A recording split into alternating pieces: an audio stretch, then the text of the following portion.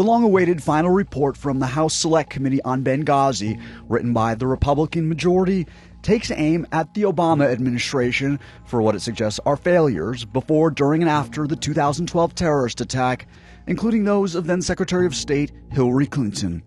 This unfortunately took on a partisan tinge. Democrats on the committee preemptively rebutted the findings, calling it a waste of $7 million in taxpayer money.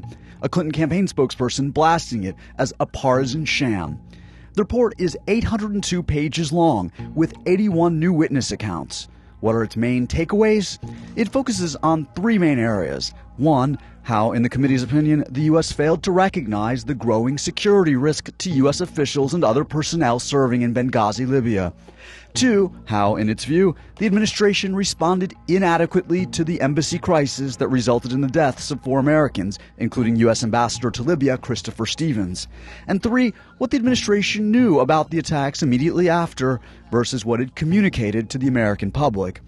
On the issue of the administration failing to provide adequate security, the report says U.S. officials prior to the attack were well aware that the U.S. diplomatic facility in Benghazi was at serious risk. It didn't matter that one diplomatic security agent went to Benghazi, did his service, and came back. And when he came back, he said this: it's a suicide mission. Everybody there is going to die. One Republican on the committee says despite the known risks to American diplomats, the appearance of no boots on the ground was more important to the administration. The report also charges that the U.S. government was slow and disorganized in responding to the attacks once they were underway. And the people that go and they accept these assignments voluntarily, they know that there is an inherent risk, but the understanding is that their nation will move heaven and earth to save them.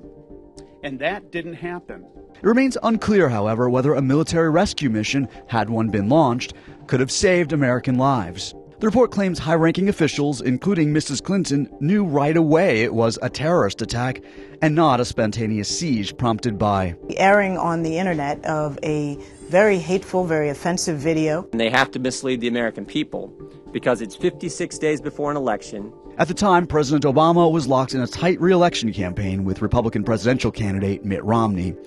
Records uncovered by the committee and released last year show Mrs. Clinton emailed her daughter the night of the attack, acknowledging it was an al-Qaeda-like group that attacked the U.S. diplomatic facility. Democrats on the committee argue that the Republican written report is tainted by a partisan focus on Mrs. Clinton. For its part, the State Department says its spokesperson is working every day to internalize the lessons of Benghazi. That's the short answer.